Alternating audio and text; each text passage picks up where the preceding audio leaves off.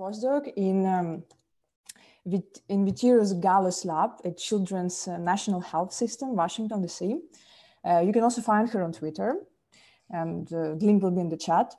And you can find more about her work in her recent paper, and also this link you will find in the chat. Please, floor is yours. Thanks, Maria. So thank you for the introduction, and thanks everyone for attending these talks. So today I'm going to be talking about endothelin-1 signaling in the postnatal subventricular zone. So I'd like to begin by first reminding everyone of the incredible cellular diversity of the central nervous system. And this diversity begins at a molecular level within individual cells, which results in distinct functional properties. And this produces complex neural networks that ultimately allow us to interact with our environment. And what I find really interesting is that all of these different cell types arise from a single neural stem cell or progenitor cell type. And so neural stem cells are multipotent stem cells. They have the ability to self-renew, as well as to generate both neuronal and glial lineages, including astrocytes and oligodendrocytes. And neural stem cells are found in several specialized regions of the CNS. And one of these stem cell niches is the subventricular zone, or SVZ, of the brain. So during embryonic development, you have radial glia, or neural stem cells that give rise to neuronal progenitors or neuroblasts during early embryonic stages. These radial glia will then give rise to oligodendrocyte progenitor cells at late embryonic stages. And then following birth during early postnatal period, the SVZ continues to give rise to new neuronal and glial progenitors. And this continues to some extent also in the adult SVZ, just depending on the species. So in the adult SVZ, you still have neural stem cells, which are now called type B cells, and you will get some generation of new neurons and glial progenitors. And interestingly, a lot of work has shown that following insult to the CNS, such as in stroke, spinal cord injury, traumatic brain injury, or neurodegenerative disease, these types of insults can induce upregulation of neurogenesis and gliogenesis within the adult SVZ. So a lot of work has been done studying the signaling pathways that regulate adult neurogenesis, as well as this, what regulates embryonic development. However, little work has been done looking at this early postnatal SVZ. And this early postnatal SVZ is a really interesting time point because it represents a transition from the highly proliferative embryonic SVZ to the more quiescent adult SVZ. And it also represents a developmental window or period that is really susceptible to different types of injury that can happen during the perinatal period. So I'm specifically interested in figuring out what signaling pathways regulate this early postnatal SVZ, focusing on these questions. So what signaling molecules regulate neural stem and progenitor cell differentiation? What promotes neuronal versus glial fate? And are these signaling molecules reactivated after injury or disease? And the significance of these questions is that we can hopefully identify signals that can lead to targeted treatments for promoting endogenous recovery in vivo, as well as better in vitro cell cultures to model human development and disease. So the protein I'm going to be focusing on today is endothelin-1. It's a small signaling peptide that binds to two receptors. Today I'm only going to be talking about the B receptor, EDNRB. So endothelin-1 was primarily characterized as a potent vasoconstrictor. However, it's been shown to also modulate development of cell types within the nervous system, especially glial cells. And it's also been shown to be upregulated by reactive astrocytes in multiple neurodegenerative diseases. So because of these facts, it appears that endothelin-1 might regulate both glial development as well as the glial response to injury. So I wondered whether endothelin-1 regulated signaling pathways in the SVZ. So one of the first things I did was look at the expression of endothelin-1 and the receptors in the SVZ. And so I used immunohistochemistry to look at different markers of the different cell types. So first I looked at markers for radial glia, or the neural stem cells, and found that radial glia are expressing both the endothelin ligand and the endothelin receptor. Oligodendrocyte progenitor cells, or OPCs, are expressing only the receptor. And then neuronal progenitor cells, or NPCs, are not expressing either the ligand or the receptor. So based on this profile, I would hypothesize that endothelin-1 is regulating glial development in the postnatal SVZ. So to answer this question, my first experiment was a loss of function experiment. So what I did was I used a nesting CRE-ER mouse strain to specifically ablate expression of either endothelin-1 or the B receptor within the early postnatal SVZ. And so I did this by giving mice tamoxifen at P4 to induce recombination and knockdown. And then I analyzed the mice at P10. And the first thing I did was look at the neural stem cells, or the radial glial cells, using a marker BCAM1.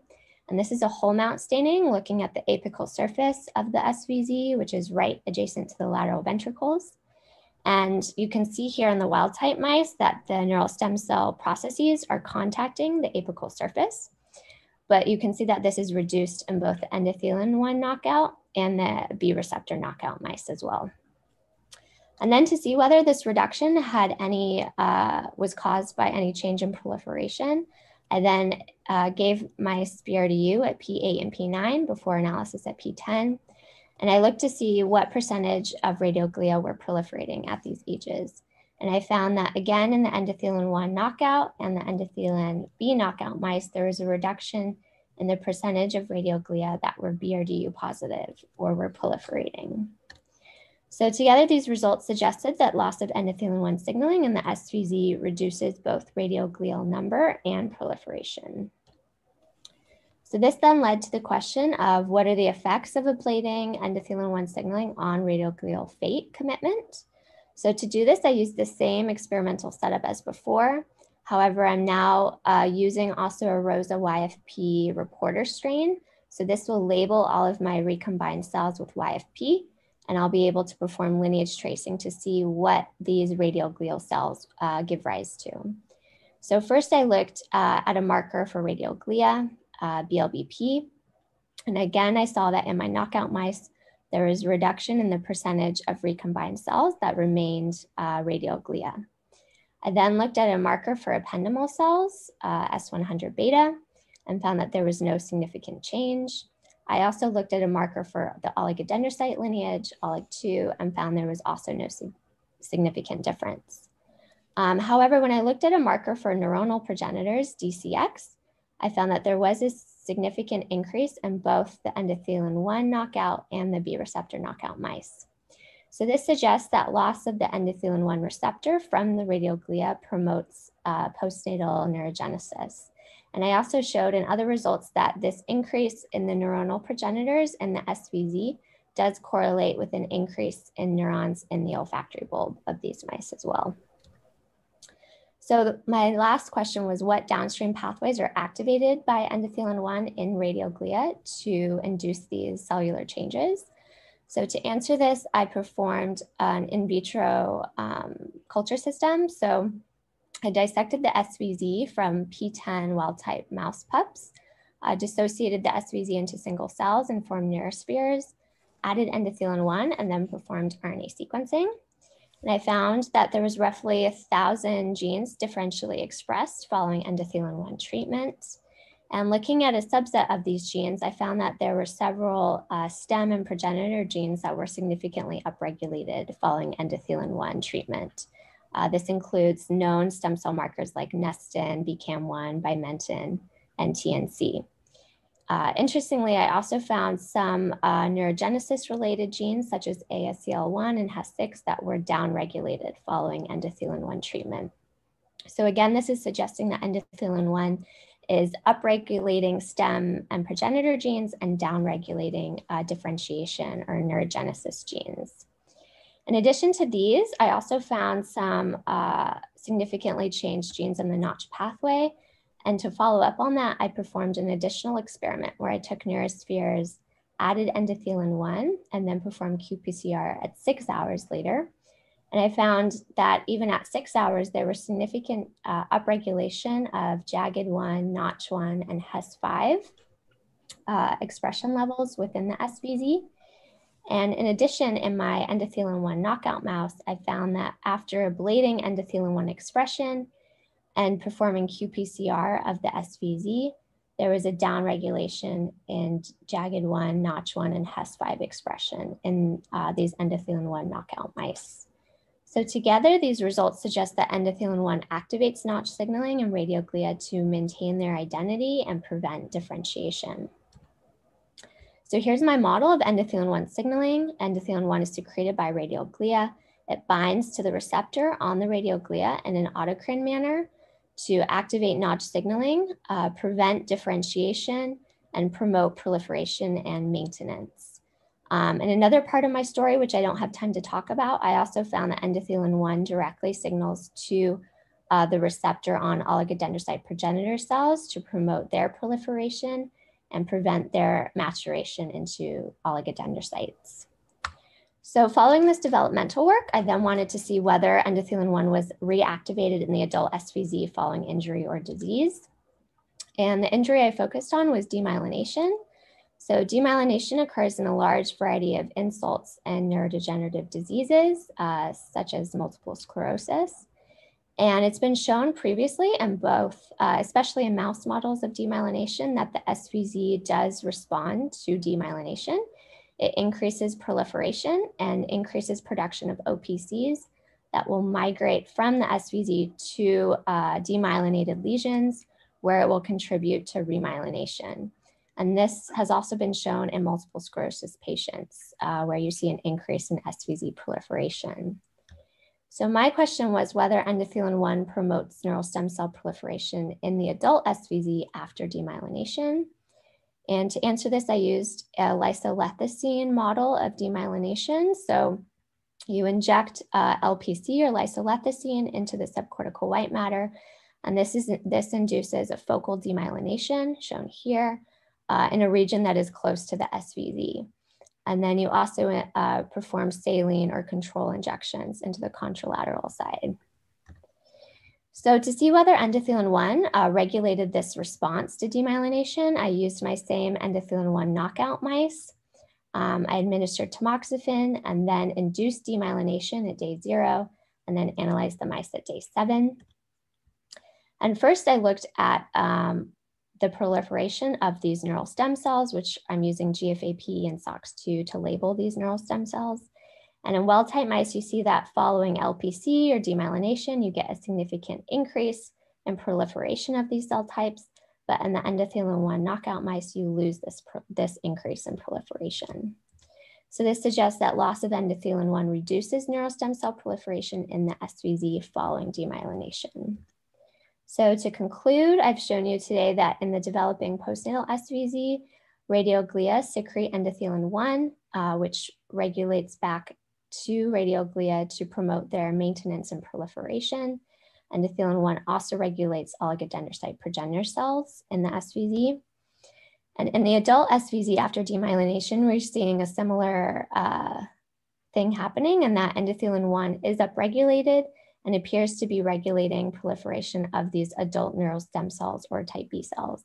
And I'm currently investigating whether this is occurring also via the B receptor, and whether it's also playing a role on the oligodendrocyte response to demyelination as well.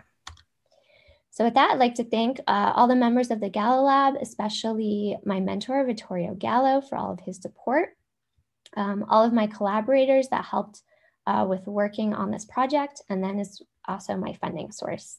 And I'm happy to take any questions. Thank you for this wonderful talk. Again, it's amazing work. And if you have questions, please, panelists, attendees, go ahead. Because I would have an A1, you mentioned that there's some implication with multiple sclerosis. Mm-hmm. So can you elaborate on that? What would be the strategy to maybe go for the translational step? Or? Yeah, sure. So in multiple sclerosis, you have, at least in the SVZ, it's known that there's an increased proliferation of cell types within the SVZ. It's still not sure whether you get migration of new oligodendrocyte progenitor cells to the lesions where they will repair those lesions. But at least in mouse models, that has been shown. So there's a couple of different therapeutic approaches you could take. So specifically with the SVZ, you would want to promote the proliferation of these OPCs and their migration to the demyelinated lesions. Second aspect that I didn't have time to talk about is that within the lesion itself, there's signaling proteins that are known to kind of block the maturation of oligodendrocyte progenitor cells to the mature cells that actually make the myelin. And endothelin-1, previously in our lab, we showed plays a role in that too. So I think for multiple sclerosis, endothelin-1 is actually playing like a dual role. It's promoting a progenitor state, proliferation response, but it's also preventing maturation. So it's a little bit complicated when you start thinking about the actual therapy and how you would address that. I think it would involve probably very targeted treatments, depending on the region of the brain and the time and everything. Okay, thank you very much. So this is an amazing session. Thank you again, Laura, Jennifer, and Katrina for your wonderful talks. And I just wish you the best of the day that you have and with your future endeavors in science. And I guess we can close the session. We're just right on time. Yeah, thanks. Bye-bye. All right, thanks, Maria. Bye, thank you so much.